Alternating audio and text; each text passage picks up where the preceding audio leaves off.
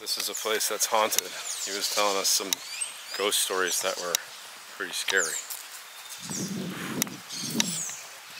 A lot passed here. A lot of people died here.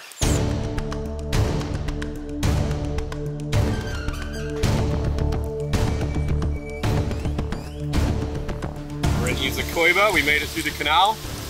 We came straight over to Isla Coiba. It was a long sail, and I think I might have lost my transmission on the way. In today's episode, we go island hopping as we sail through the beautiful Pearl Islands. We explore the infamous haunted prison on Coiba Island, get towed to Islas Secas after we lose our transmission, and we put up our new pirate spinnaker in Boca Chica.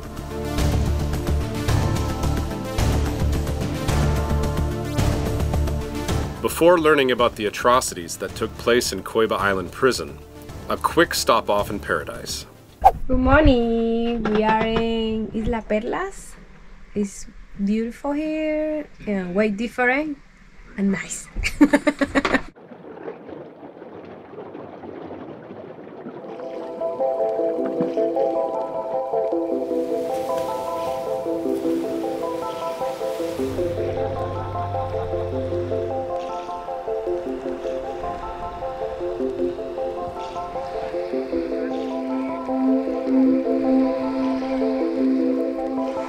Slow-mo. Walk cool. We're doing slow-mo shot. Walk cool, like.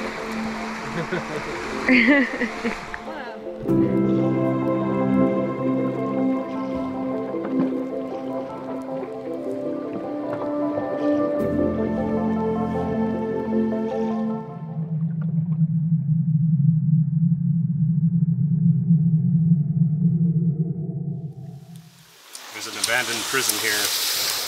I want to take some drone shots from like in the prison. Like fly the drone around the prison. It'll be cool, it'll be fun. Let's go check out the prison.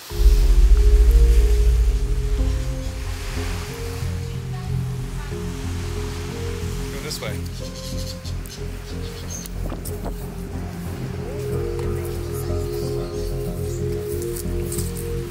Coiba Island Prison, also known as La Coiba, was a notorious penal colony on Coiba Island in Panama.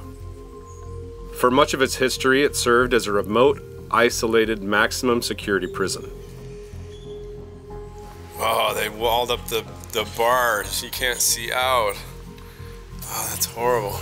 Established in 1919, the prison was known for its harsh and brutal conditions, housing some of Panama's most dangerous criminals.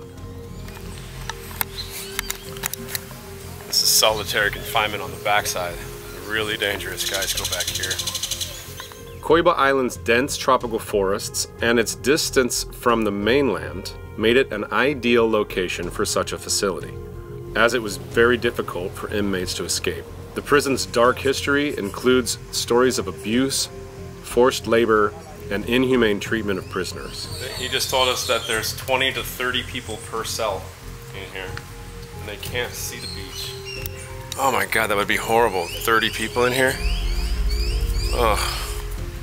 In 2004, due to mounting international pressure and concerns about human rights violations, the Panamanian government closed Coiba Island prison, and the island itself was later declared a national park. Man, this jail would be a really horrible place to be stuck because you can hear the water. You're in paradise. You can see the beach. And you're stuck behind bars.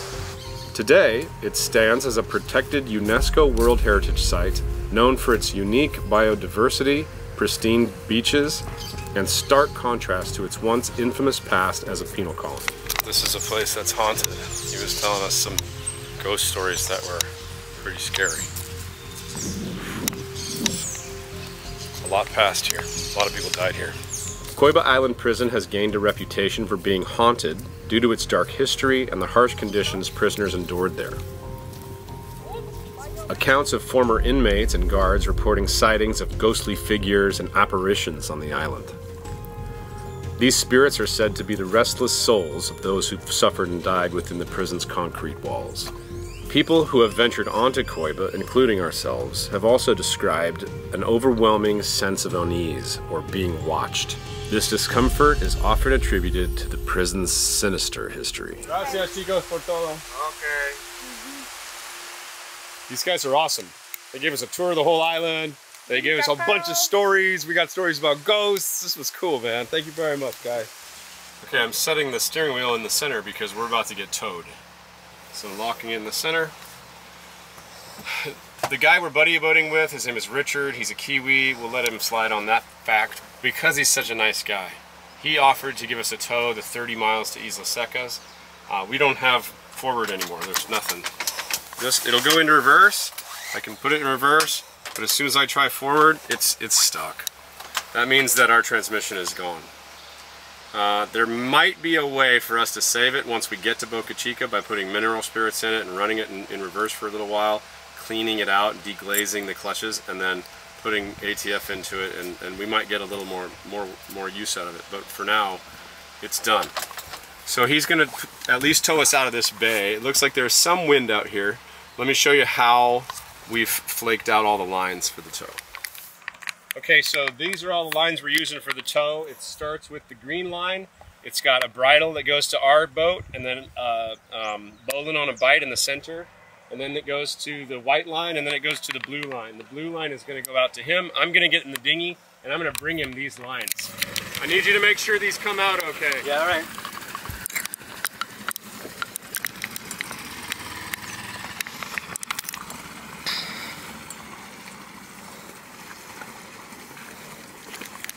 Let me show you guys how to tie a proper bowline.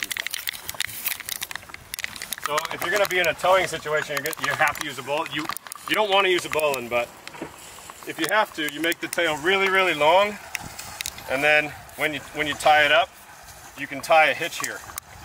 See? Tie a hitch, and then tie another hitch. Lock it in. And then lock. Okay. Those knots get tight. Yeah, one of those.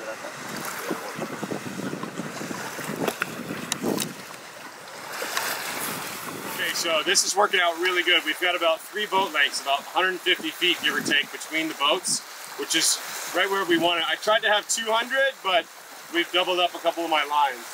But we've got a bridle going to his boat, coming back, a bridle going to our boat, and everything's looking pretty sweet.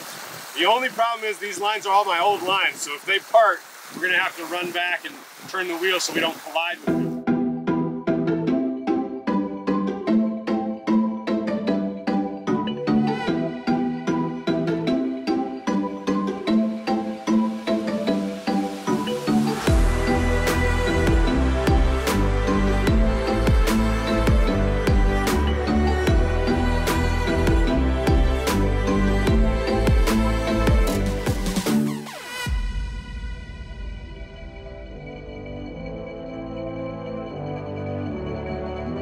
Well, we made it. Sailed onto anchor. This is a beautiful spot to sail onto anchor to. It's nice and big and open. There's an island here. This island is the #1 resort in Central America, I guess. Judging that. Richie's over there. He arrived a little before we did. And we're gonna go give him his dinghy back, and because we were towing his dinghy along the way because he was towing us instead of his dinghy. And yeah, about halfway through the wind picked up and we were able to sail the rest of the way. It was beautiful. Got some drone shots.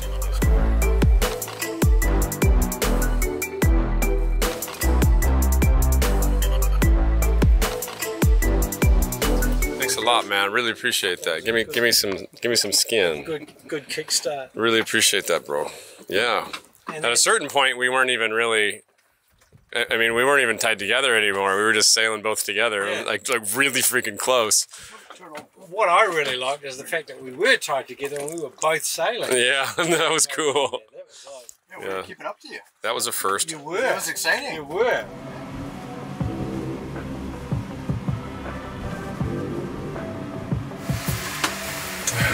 This is gonna be one of those jobs, man. One of those big ones. Hopefully they'll just slide out after I get all these bolts off of it. That'd be nice.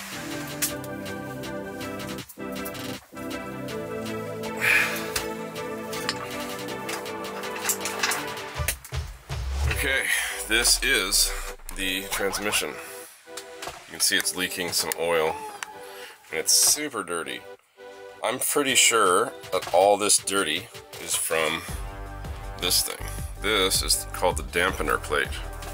It dampens, it does just what it says, just what its name is. It dampens the effect of switching gears on the gearbox.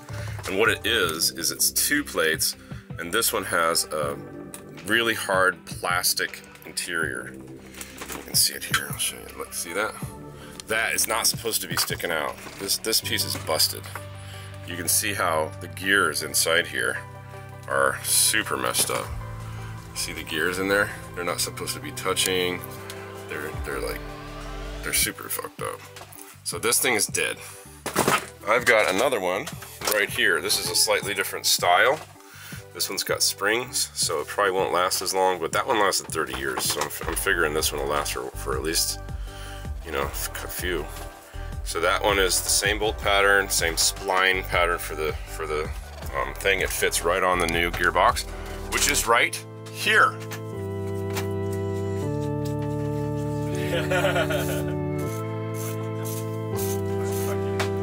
Thanks, man.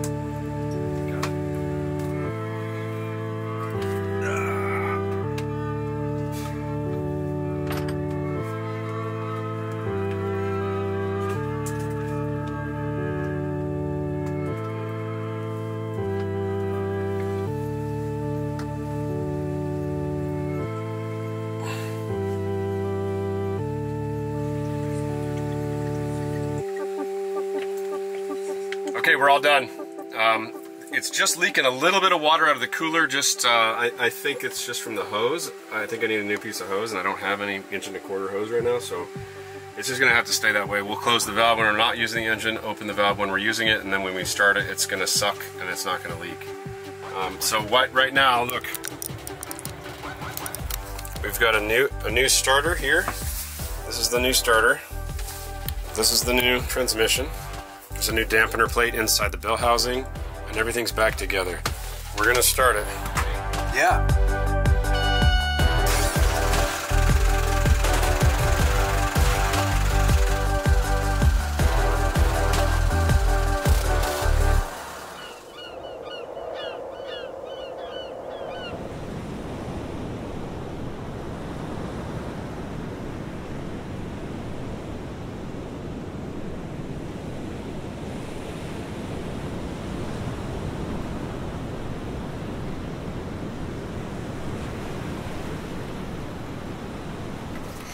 Look at this stuff right here. This is my jib. This is my spinnaker. Thank you, Precision Sales. You're probably asking yourself, James, why do you look all crazy? It is freaking hot today, and I'm hiding. I'm hiding from the sun. We're gonna open these boxes up, and we're gonna see what kind of sails they are. We're gonna put the jib up, and we're gonna look at the spinnaker, like just check it out, because I think there's no wind, so I don't want to actually put it up, but we'll try to like hoist it up and see it. I think you're gonna like it. Stay tuned. It's badass. What color do you think it is? Why would you think that? It's because I paint my nails. I can't say. I can't say. What color do you think the spinnaker is? No idea. Blue. So you got pink and you got blue. You want to put some money on it? Your last one's pink. My last one was yellow. It looks pink. No, it was yellow for sure. Maybe I've just got pink on the brain. No faith, no faith. No faith from the peanut gallery back here. I think they're gonna love it. You guys are too. Just stay tuned and check it out. There it is. Yeah! I fucking love it! It's awesome! That is so cool! Alright, look at that! Yeah! It looks so badass, guys! Well done! Well done, Precision Sales. That is so awesome! Wow!